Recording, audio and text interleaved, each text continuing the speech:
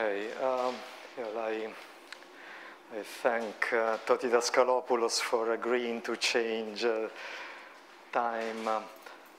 So I will do the last lecture of my course, then Toti will give the last lecture for this first week. I hope that you have enjoyed our lectures, and that the second week will be also interesting for you.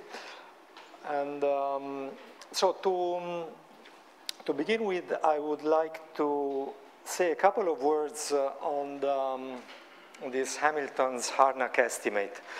I'm not going to use it for the rest of the lesson, but I think it's a very interesting topic in itself. And also I guess that maybe someone next week will quote it, and will be surprised if you don't know Hamilton's Harnack inequality. Will say, but what have people said to you in a whole week if you don't know Harnack's inequality for mean curvature flow? Then let me give the statement, which is okay. Theorem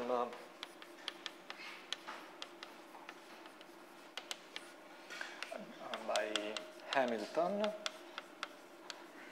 Let n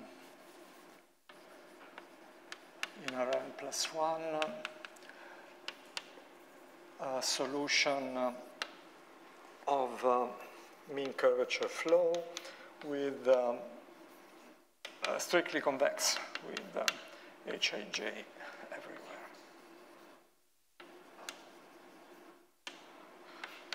Then, for every vector field Vi, there is the following inequality. Involving the derivatives of H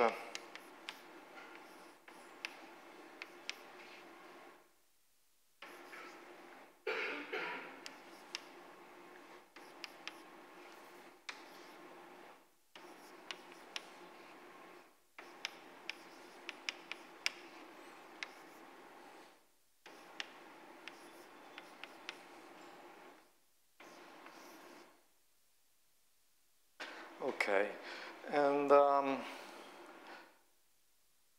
the equality case, sorry? Vj, you're right. And in particular, which implies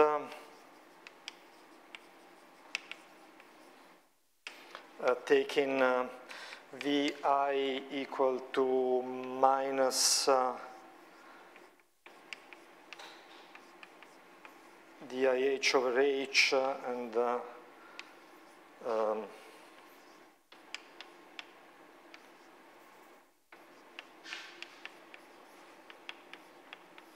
so we can we can make a certain choice of Vi if we want a more self-contained inequality, so to say. If we plug this here we have gradient H square over H. Here we have the second fundamental form. No, sorry. We can.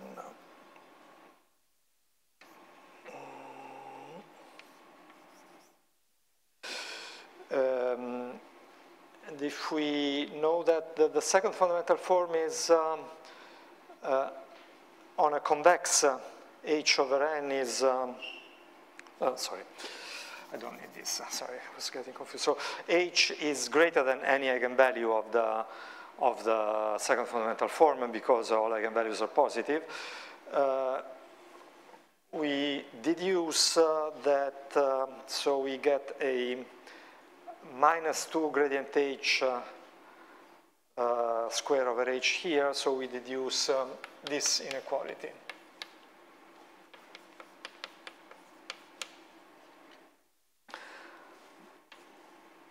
Minus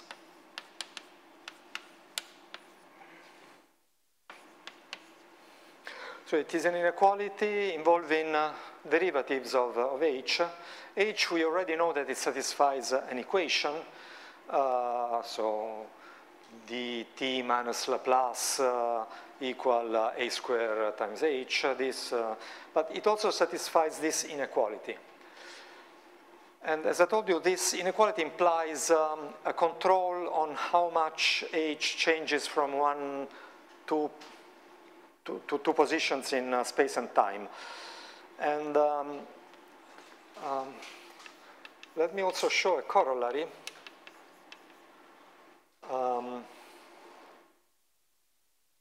On an ancient solution,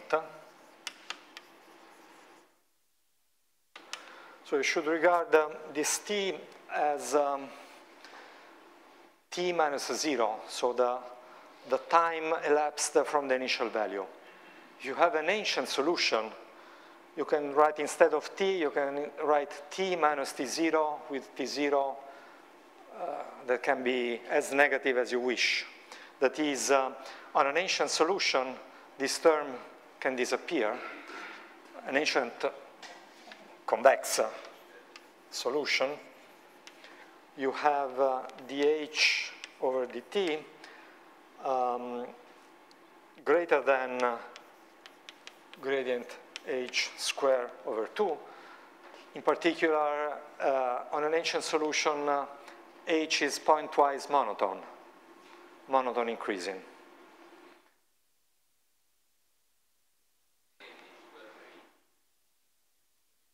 Yeah, thank you.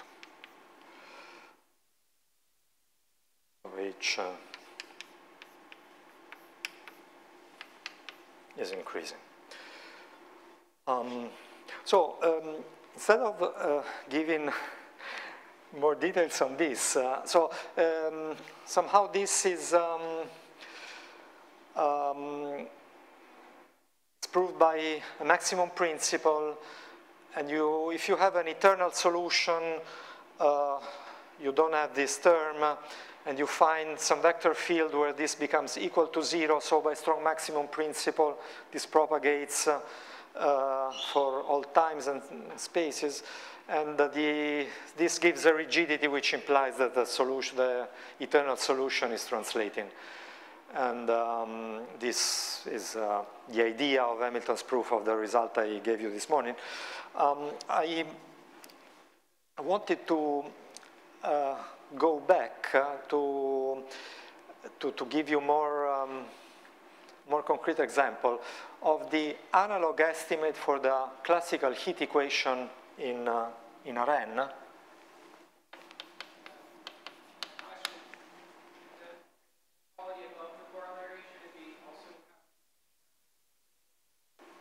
Yeah, thank you.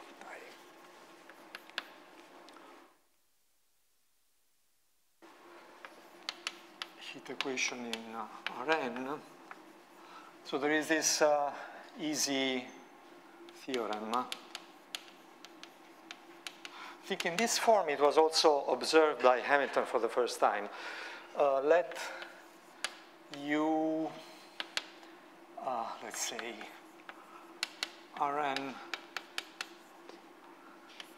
to R solution of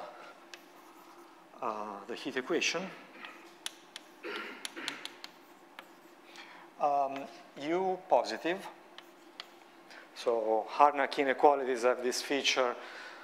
The solution is positive. In this case, you don't need just H positive. You need that the whole second fundamental form is positive. Okay, then under these assumptions, we have this matrix inequality.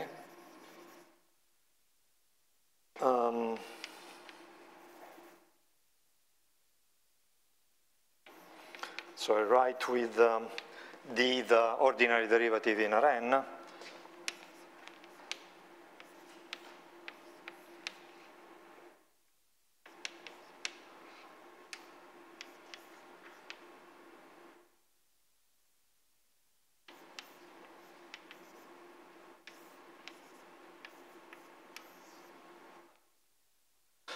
So this is an inequality in the sense of matrices. In particular, taking trace, if taking j equal to y and summing, you obtain that Laplace of u plus nu over 2t minus gradient u square over u is greater than or equal to 0, and you see that it looks quite similar to the one for the mean curvature. Of course, since we have this is also equal to ut. You can write it equivalently, put in the time derivative. And the interesting fact is that basically the only solution which satisfies the equality is the heat kernel, possibly centered at, so heat kernel starting at t equals 0, centered at any point, not necessarily in the origin. So this is a common feature of these differential Harnack inequalities, that they say that a certain expression with derivatives is non-negative, and the expression becomes, you have equality in the case of certain special solutions, typically fundamental solutions. And let me show you, in the case of the heat equation, where the computation is slightly shorter, how to derive the classical statement of the Harnack inequality.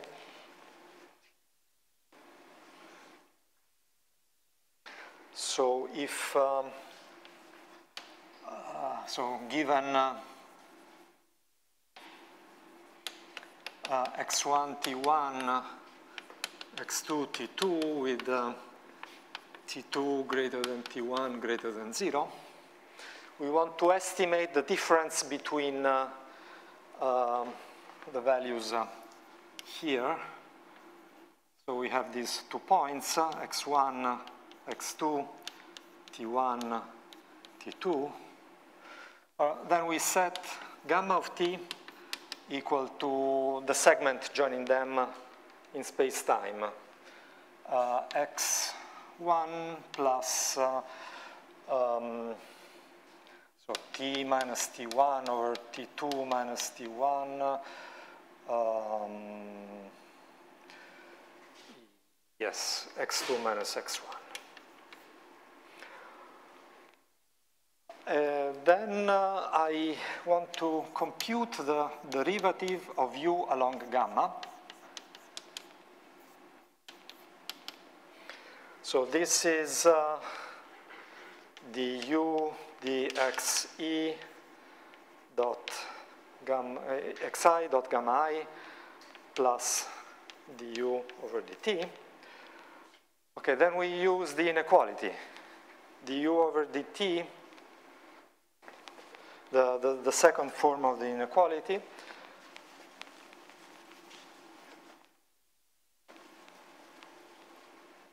And this, so again, is, well, we can do, in the first term, we can bound from above by this. The modulus of the gradient of u times the modulus of gamma dot. And this can be bounded by the inequality there, is greater than or equal to minus nu over 2t plus gradient u square over u.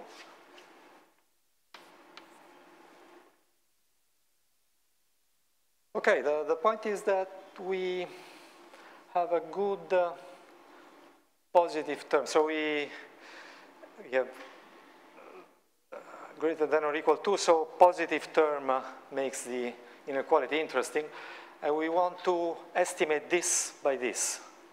So we use times gamma dot is less than or equal to 1/2 du square over u plus u times. We use this inequality. So not in this way, in this way. Using a suitable Schwarz, you have this. So this means that these two terms are greater than minus. So the whole thing is greater than u times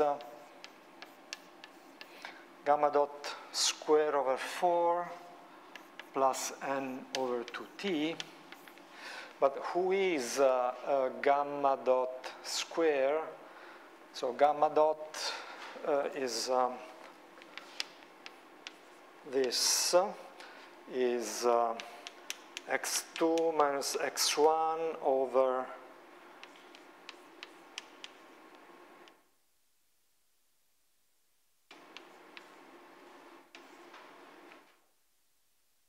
okay, the speed is this one plus n over 2t. Okay, so we have an ODE inequality satisfied by u.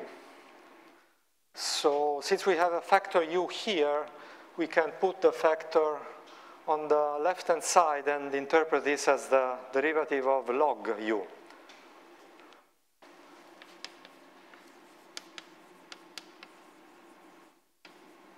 Along gamma is, so let me write it in this way.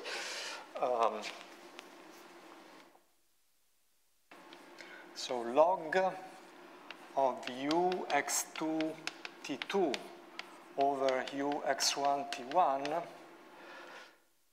is equal to the integral from t1 to t2 of d dt log u gamma t in dt. Then this is greater than or equal to the integral from t1 to t2 of this parenthesis. And what's this integral? So this does not depend on t. So the you just get this thing times the length of the interval. So you lose one factor 2 here. You find this expression, which is very very common when studying the heat kernel. And here you have n2 times the integral of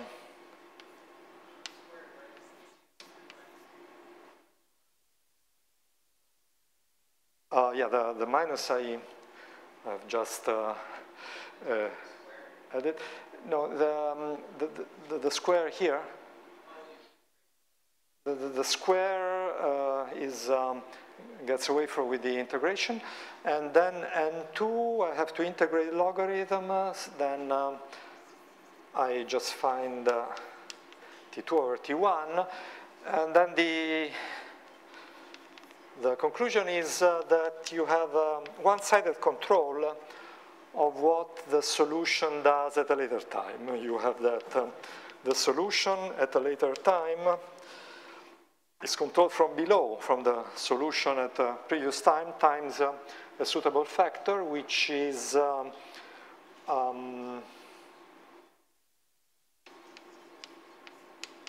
t2 over t1 to the minus n half times e to the minus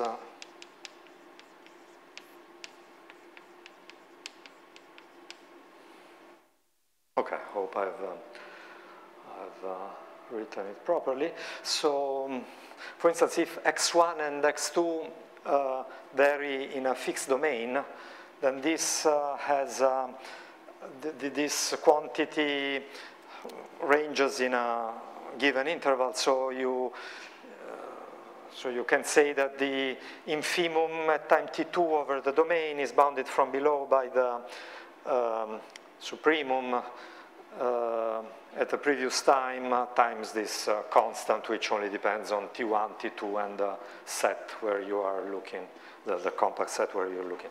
So this is the way one recovers classical parabolic Harnack inequalities from these differential ones, which, however, seem very sensitive to the form of the equation because they are somehow related to something, to the fact that you have a fundamental solution where you have an inequality. So if as soon as you add some first order term or other things that make the whole thing more less symmetric, then this whole machinery breaks. But as long as you wish to study certain specific problems like heat equation or porous medium equation or mean curvature flow, then you have these very useful, almost magical identities that appear. And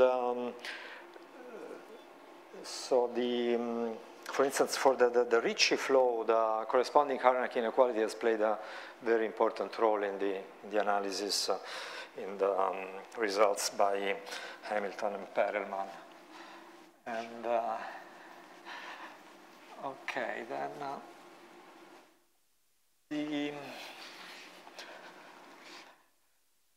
the remaining part, I will speak about my the result I had with Huiscan some years ago about mean curvature flow with surgeries.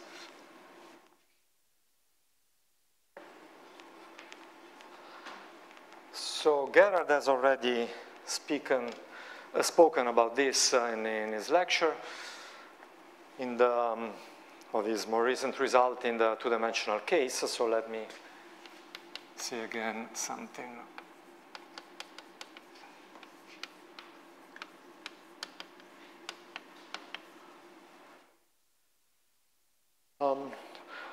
So the motivation is, so this is something that for someone with a PD background, as I have, for instance, seems a bit strange at the beginning, because it's not something you would expect to consider. The idea, but it is easy to understand if one thinks of the geometric motivation, topological motivation that there is often with these flows. That is, you consider some hypersurface in Rn plus 1, and you consider not just any hypersurface, but with some curvature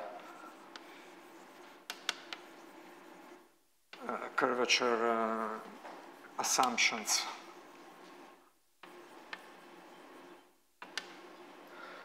And we will see in a moment specific examples where we have carried out this theory. And then you want somehow to show that a hypersurface satisfying these assumptions must be diffeomorphic to some possible model geometry. You want to say it is either diffeomorphic to this object or to this other object, so to have a finite list of possibilities. And you want to do it by mean curvature flow. So naively speaking, you want to run the mean curvature flow and show that MT, as t goes to the singular time, converges to some list of possible model geometries, and so I don't know, a sphere, a torus, or something like this. And of course, this is, it turns out that it is a bit naive, because you have the case of convex hypersurfaces where you have something like this. If M0 is convex, so some curvature assumption, positive principal curvature, then this is true. So, I mean, after rescaling, of course, MT converges to a sphere, but of course this is not interesting from the point of view of classification of hypersurfaces, because saying that convex hypersurface is diffeomorphic to a sphere does not tell you anything new. You don't need mean curvature flow for this. So you want to study some more general, not just convex, you want to at least relax a bit convexity in order not to have an obvious structure. Then you realize that you have a problem, that you have these neck pinch singularities, where you know that you are going to become singular in finite time, but only in a certain part of the hypersurface, and you have no information on what's happening next. So in this case, you have reached the singular time, but you are not able to tell how the hypersurface looks like. So in this case, you wish to continue the flow. You would say, well, if this neck is shrinking, then we assume that it's reasonable to imagine a flow where the hypersurface splits in two. We have two pieces, which maybe starts with this corner, and then they continue independently their evolution. The corner becomes instantaneously smooth by the smoothing property of parabolic problems. And then we continue these separate pieces. And if we have other neck pinch singularities, we do the same way. So at this stage, this is very naive. And it can be, from a rigorous point of view, one can do two things. One can give a definition of weak solutions to continue the flow after singularities. And this has been done by many authors. This is very common in the study of PD. There are many PDs where you only have local existence of smooth solution, and after some times you have to consider some weak formulation. So Brachy solutions that you have seen in the course of Yoshihiro are the first notion of weak solution that was given. Another successful weak notion is are the solution in the viscosity sense based on the level set approach, which I guess will appear next week in the courses of Professors Otto and Souganidis. But there are really many possibilities of defining weak solutions, and let me mention, yeah, he's here, an approach, very interesting approach, which was carried out, among others, by Giovanni Bellettini, building on suggestions of De Giorgi, the so-called barrier notion, so based on comparison with the smooth flows and many others. These are very important notions that have, in some cases, issues with existence, uniqueness. It's a great problem to analyze regularity. But for the purposes of geometric applications, so at least until now, they have not been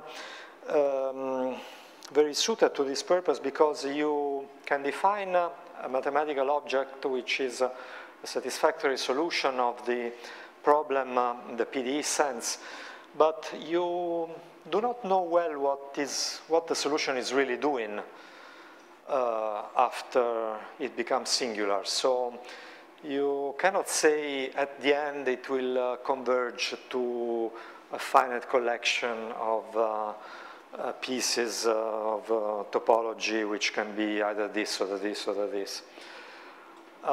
Therefore, in the context of Ricci flow, Hamilton suggested, and then he first made it in some cases, and then Perelman did it in the important general case of three-dimensional Ricci flow, the flow with surgeries, which was suggested by Hamilton and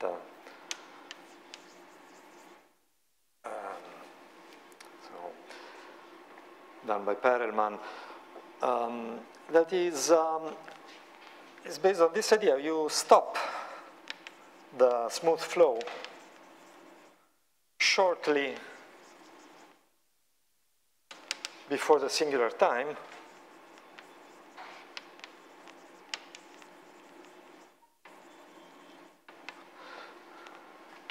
then remove the singular parts.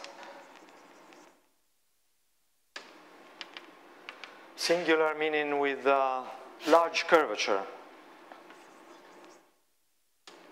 of MT, and replace them smoothly with more regular ones.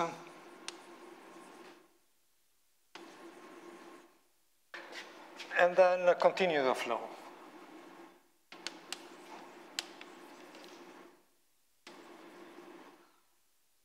Continue the flow, so up to the next singularities.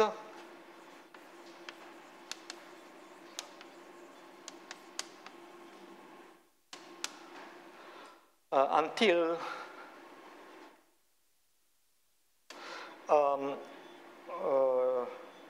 all remaining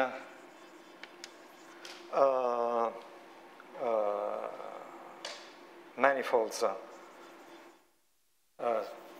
or remaining hypersurfaces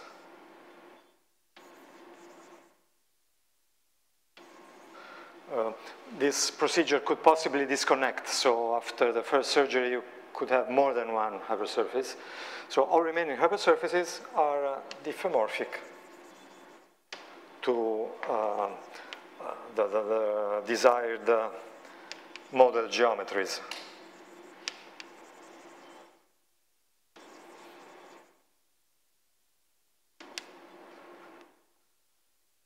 And so in the case of the neck pinch, what you would do, you would cut a part of this neck. So you would wait until a short time before the neck shrinks, and then you remove the central part of the neck. You remain with two holes, and you fill smoothly the holes. And so if things are really like this, then it means that, so before you have some manifold M, after you have M prime, M2 prime. I mean, it can also be that it connects somewhere else, but let's consider the case where it disconnects. And but you know what you have done. You have taken away a region diffeomorphic to a cylinder, and you have replaced the two holes by two disks. So from a topological point of view, you can say that the surface before surgery is obtained by the other two by a procedure which is called direct sum in connected sum in algebraic topology. So you connected sum, you simply remove two disks from the two manifolds and replace them with a collar joining them. Since your aim is to describe the geometry of this, then this is good for you, because you say that this is the connected sum of these two, then again these two can be in turn connected sum of other things if you do other surgeries, and if the procedure stops in a finite number of steps and you end up with a finite number of known objects, you have classified the initial manifold. And this is what Perelman has done for the Ricci flow. Perelman, so following the program of Hamilton, he proved not only the Poincaré conjecture, but the so-called Thurston geometrization conjecture, which says, very roughly speaking, that every abstract three-dimensional Riemannian manifold compact can be decomposed in the union of pieces which can be of 8 possible types that were classified by Thurston, the so-called model three-dimensional geometries by Thurston. And basically he used the Ricci flow, so he took an arbitrary metric on a three-dimensional abstract Riemannian manifold.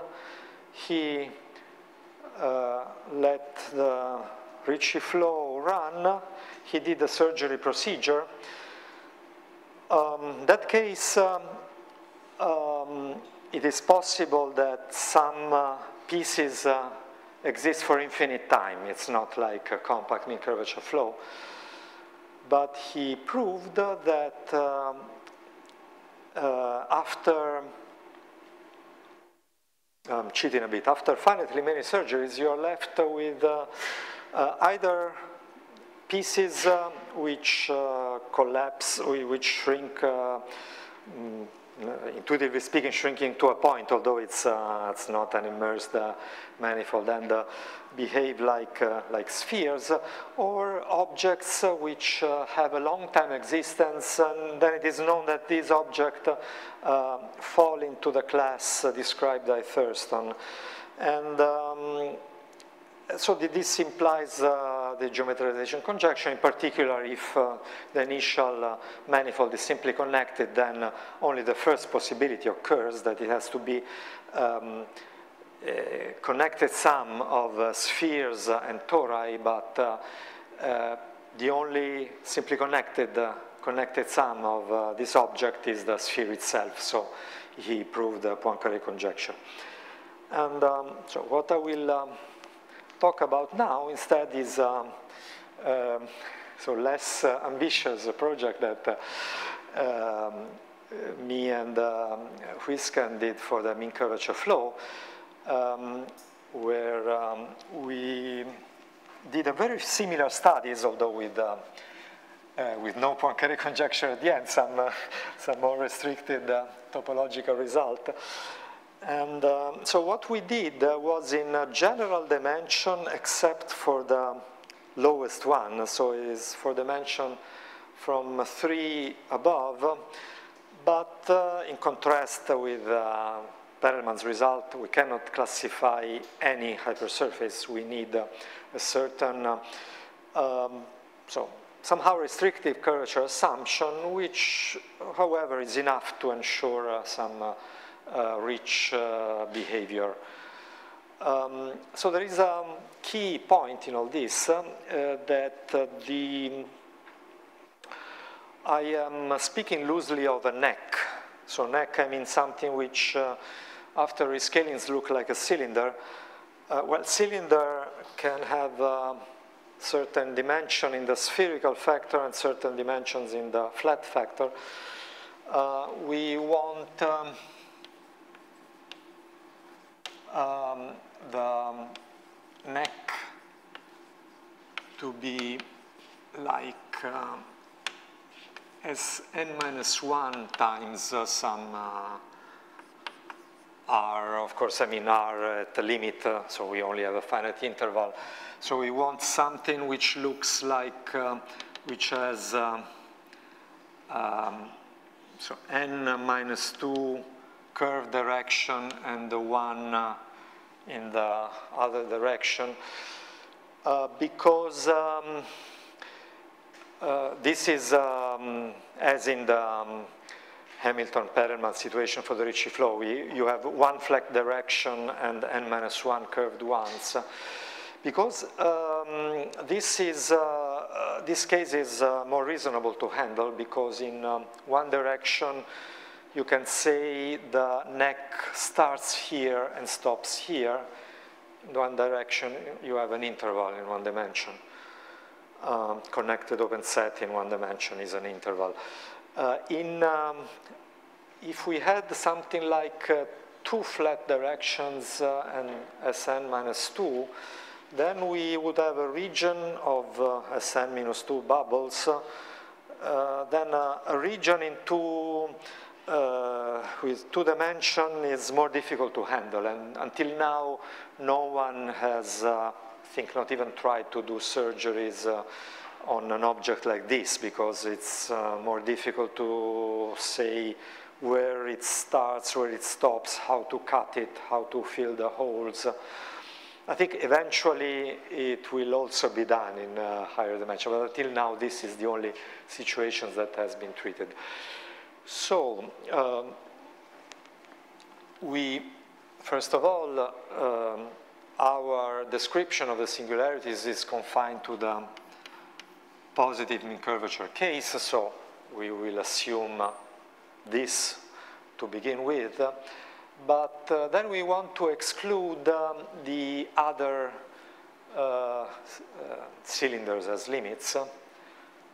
So we assume this property, assume M0, a property which is called 2 convexity. This means the sum of the two smallest curvatures is positive. It is easy to prove that it is invariant under the flow. So if you start with this property, you remain with this property. And the proof is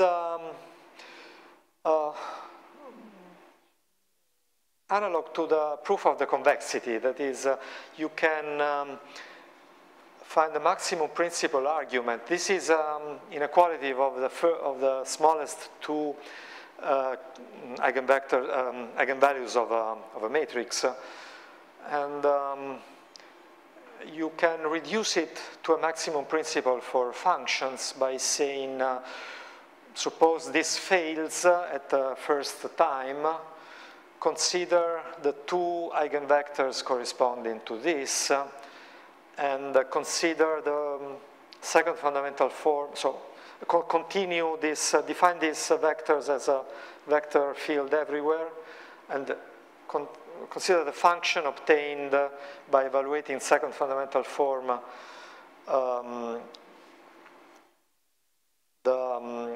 on these, the sum of the second fundamental quadratic form on the first vector and on the second vector, and you see that you contradict the maximum principle, so you see that this is preserved. Or there is another version of Hamilton's maximum principle that for tensors which implies this more easily, but I haven't mentioned it to you, so I'm not using this one. And in fact, you can also see that some sort of pinching is invariant under the flow, that you have something like this. And if you have something like this, you see that you cannot have more than one flat factor in the limit, because if you have Sn minus 2 times R2 or more, then you have in the limit 2 zero directions. So the limit would not satisfy this inequality, but this inequality is a scale invariant. So two convex hypersurface can only have blow-up limits which also satisfy this inequality. So this means that the only profiles for two convex are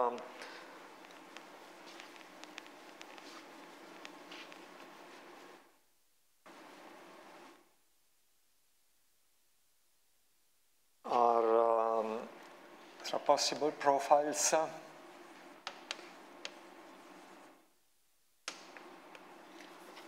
are the sphere or the cylinder with only one flat direction, or you have the type 2 singularities.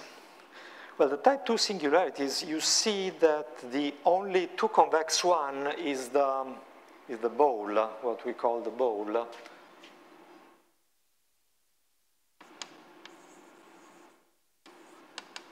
Translate in soliton.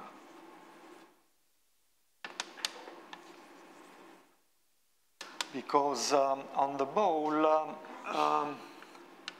this is asymptotic to a paraboloid. So you have one curvature which decays more fast than the other ones.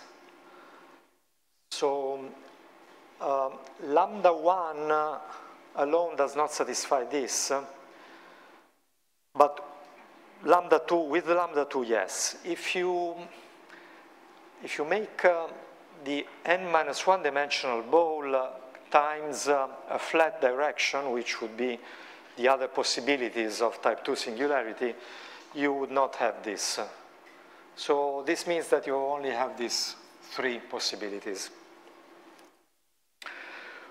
Okay, then this means that if you have a singularity with this profile, then it means that your hypersurface or the portion you're looking at is diffeomorphic to a sphere, and then this is fine. This means that in this decomposition, so either all is the sphere if it is the first singularity, or if it is a subsequent singularity, it means that one of the factors that you are considering is a sphere. And this is also very easy because from a topological point of view, connected sum with a sphere leaves the topology unchanged. This would be the case I described you before of the neck pinch, in which you typically disconnect your hypersurface and do the inverse operation of a connected sum. But then there is this case here. What do you do in this case here? I will tell you in a moment. But first, let me also show you that the naive thing I said you before is not so easy as I told you. So let us again stick to this case. So the thing is, you want that,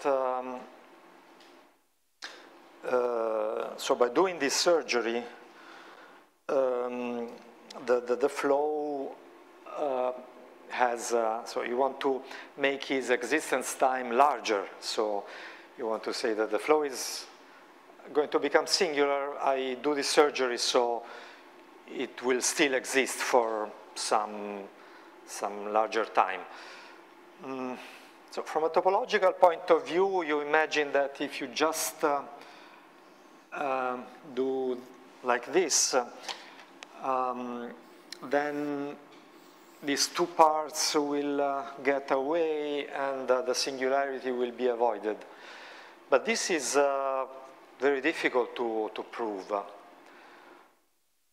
So to show that you have that you are really avoiding this singularity which is about to occur, you argue in another way, you want to do the surgery in order to take away the part with large curvature.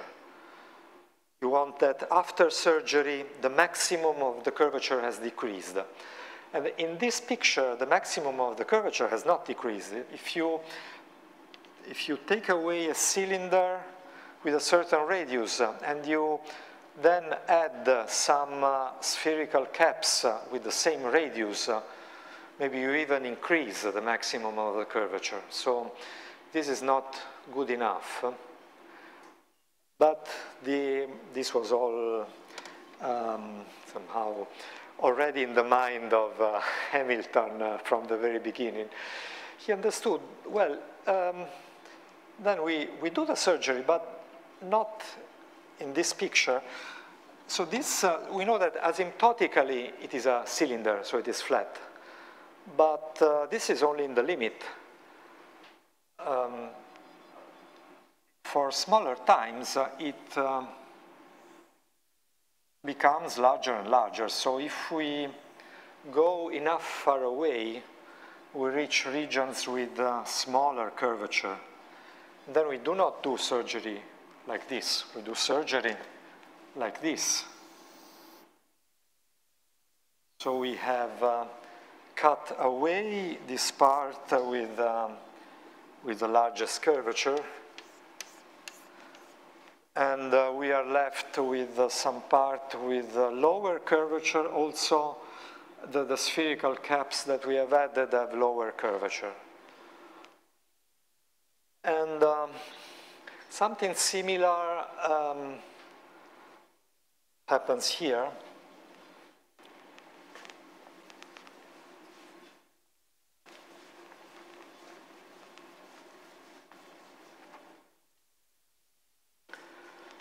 So here you know that you have something like, in the usual scale you see this, and when you rescale you see this translating object when you magnify around here. Then at the first sight seems this does not fit in our picture. There is no neck here to be cut, but again, this was clearly in the mind of Hamilton when he designed this, this procedure.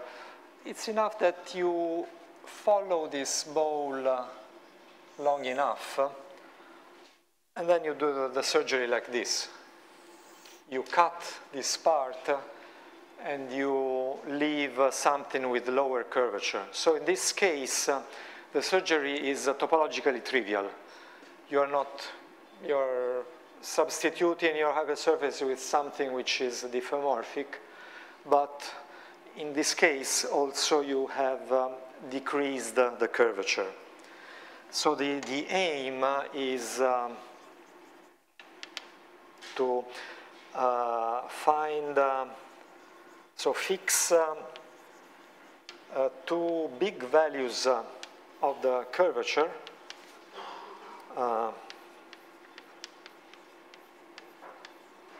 such that whenever the maximum of h at time t is equal to h2, you do surgery. But after the surgery,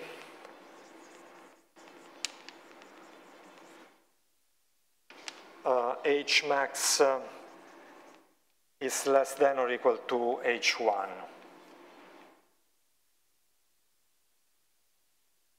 So this also shows that surgeries are discrete in time, because to go from two given values, the hypersurface needs a fixed amount of time. By the way, this is a bit different from what Perelman does in his Richie-Flow papers. Perelman does the surgery exactly at the singular time. He has a singular limit object and he cuts away the parts which are either singular or with very large curvature. But it's not so different in the end. This was a Hamilton original construction, which we also follow for the mean curvature flow. So I have not much time left, so I just say some intuitive ideas. The fact that you have to work not necessarily where the curvature is maximal, but also below, and it's not completely easy to tell how much smaller than H2 you have to choose H1. Also because when we did this result, this part was not so clear. We just knew that we would have a translating soliton, but there was not yet with this result that the unique one is this rotationally symmetric one. Then this means that you have somehow the description of the blow-ups which I gave you this morning is not enough to do this construction. So first of all, I must admit what I written on the board was a bit slightly cheating. So when I say classification of blow-ups of mean curvature flow with positive mean curvature, as Huiscan told you, the limit of the blow-ups, so the rescaling is done following a certain criterion, especially for type 2 singularities. You don't choose any sequence of points where the curvature is going to infinity. You choose suitable sequences. So you may find different limits by choosing other sequences. So there is no uniqueness. And for instance, for type 2, if you choose differently the sequence, you can find limits which are closer to the type 1 limits.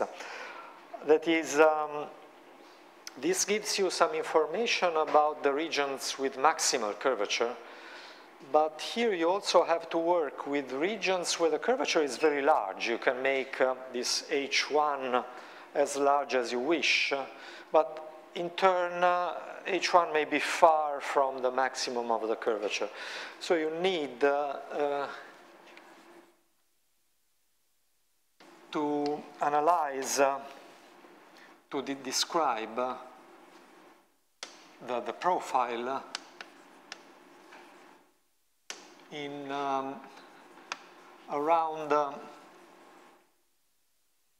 any point PT with HPT large enough, let's say HPT greater than this H1 which take as threshold. So not necessarily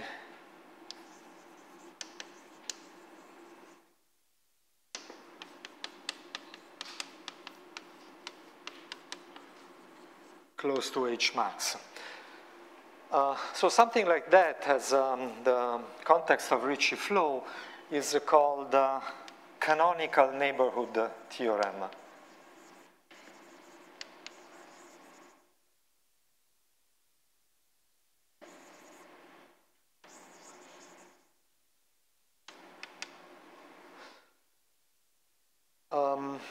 This is, we didn't use this terminology in our paper, but somehow we show in our paper that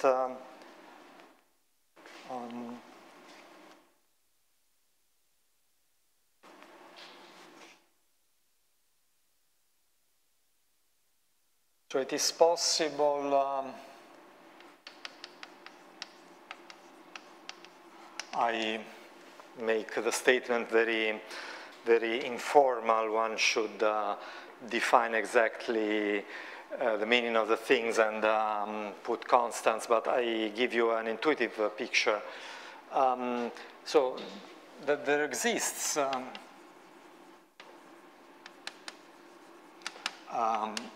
H1 large enough, depending basically on the initial value, such that if HPT is greater than H1, three possibilities occur.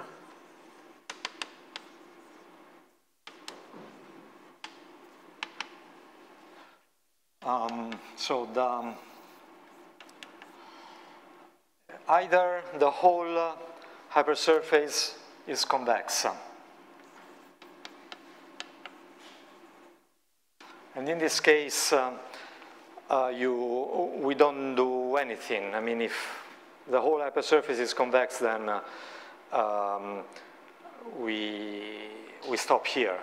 Or we say we continue until it shrinks to a point, and you know that it's diffeomorphic to a sphere.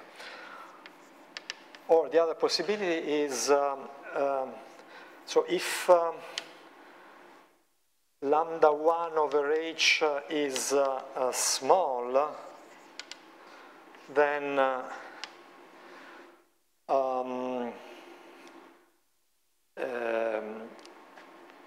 FPT is at the center of a neck. One should give a precise definition of neck, but neck will just say that a neck is a portion of my hypersurface which after rescaling is close in a suitable CK topology by a suitable small constant to a round cylinder.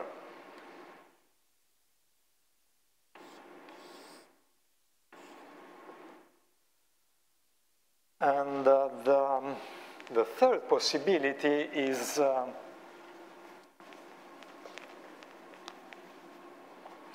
maybe I should have said this first, because the third is somehow so if lambda 1 over h is not small,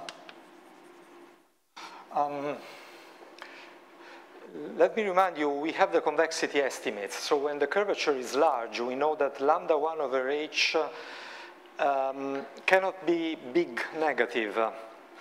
It can be either around 0 or big positive. So small can be either small negative, small positive, but the other case is only, this means not small, it means is big and positive. So then either we have 1, so it is positive everywhere, so you have a convex hypersurface. Then FPT belongs to a region, so to a convex region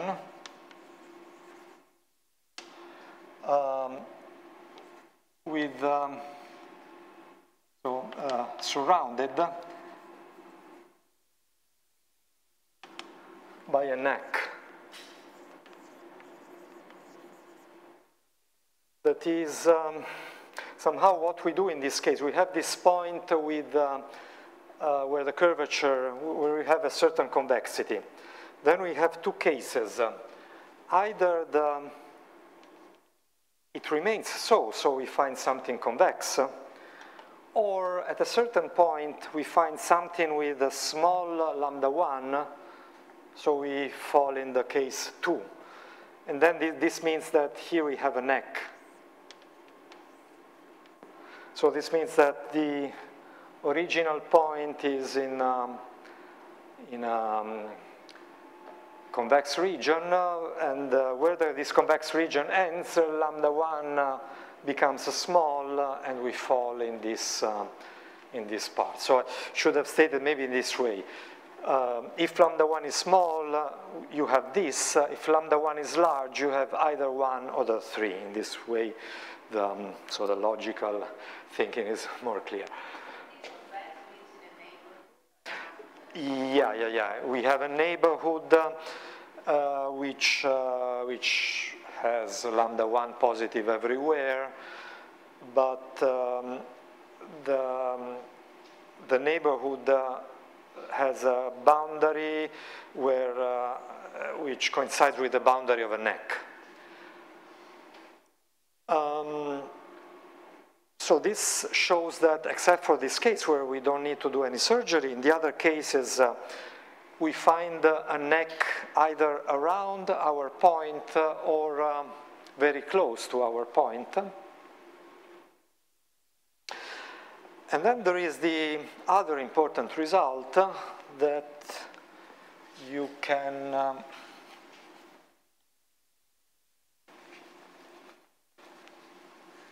that it ensures you that you can really do the surgery in such a way that the curvature is decreased. So those kind of results we call the neck detection theorem, that we find the neck. But if we find a region like this, where the curvature is almost constant, we are not yet happy because we cannot cut away just this region. The curvature would become large. There is another result which we call the neck continuation. Any neck can be continued. This means we have something which locally looks like a cylinder, but actually the radius increases more and more.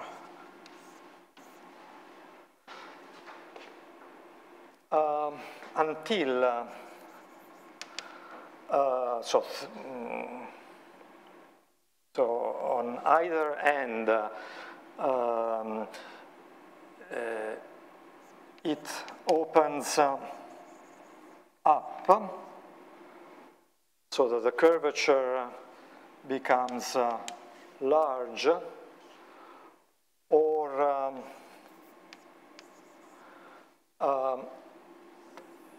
it closes with a convex region.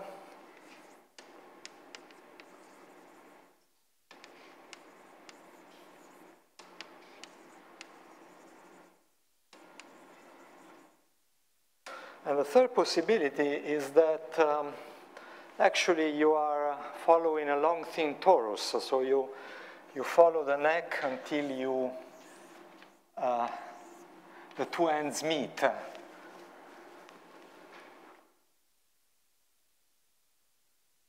Or so the two ends meet.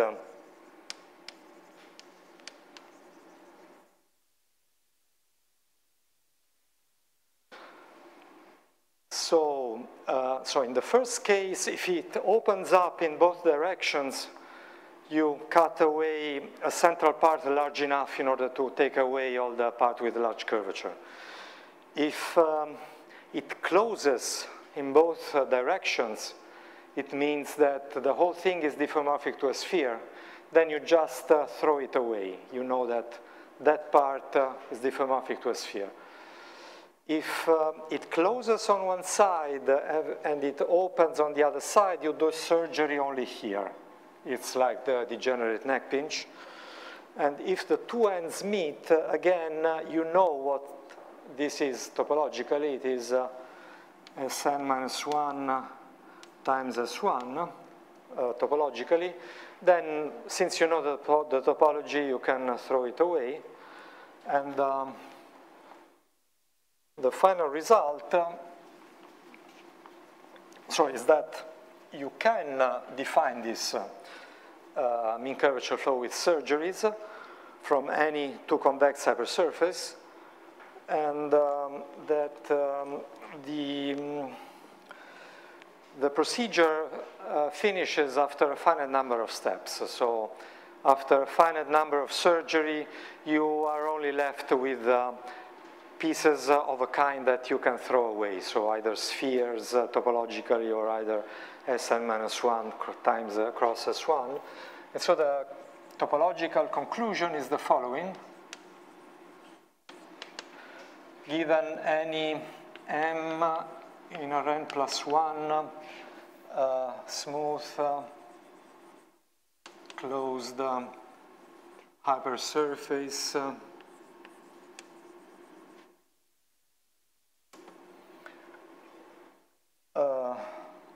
to convex,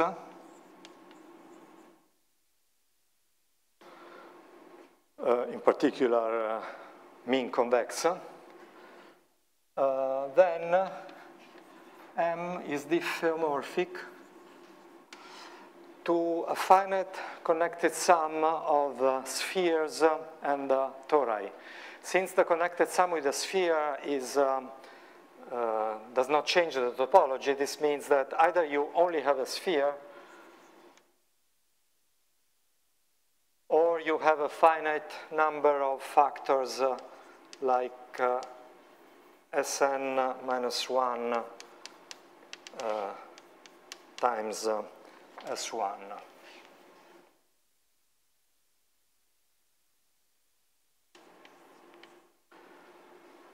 So this result, also for more general for K-convex, was already known from a topological point of view using basically Morse function analysis under the distance function from the boundary. But from the point of view of diffeomorphic equivalence, it was new. So I mean, it's not, of course, as striking as the applications of the Ricci flow, but it was a new topological application. As I'm sorry, I forgot here we had this restriction because we needed a gradient estimate, which we found a nice proof by maximum principle of a gradient estimate, which only worked for n greater than 2. So we had this restriction.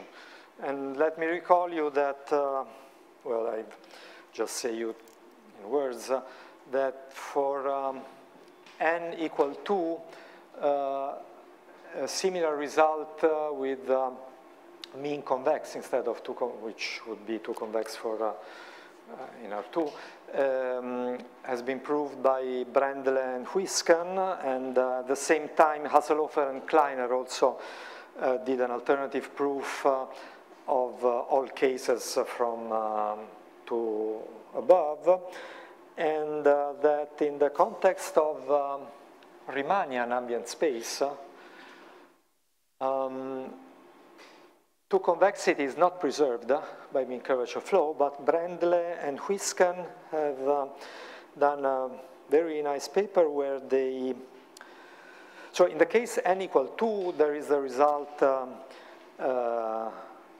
Huisken has told you about. So mean curvature flow of 2-dimensional surfaces in R3 can also be done by the surgery procedure in a Riemannian ambient space. This is what Huisken described in his last lecture. In a higher dimension, 2 convexity is not invariant under a mean curvature flow in a general ambient manifold, but Brendle and Huisken have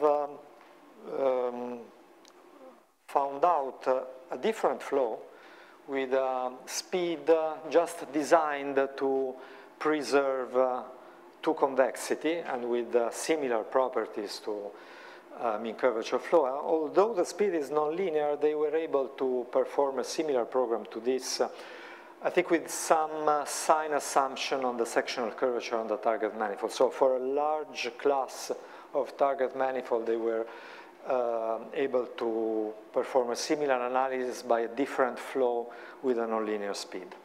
So okay, I guess this is enough. I thank you for your attention, and so I apologize that in many steps I did not do the details or did not do a precise argument, but if you wish to have references for anything I talked about, you can ask me or write me, and I can give you more information. So I thank you for your attention throughout this week.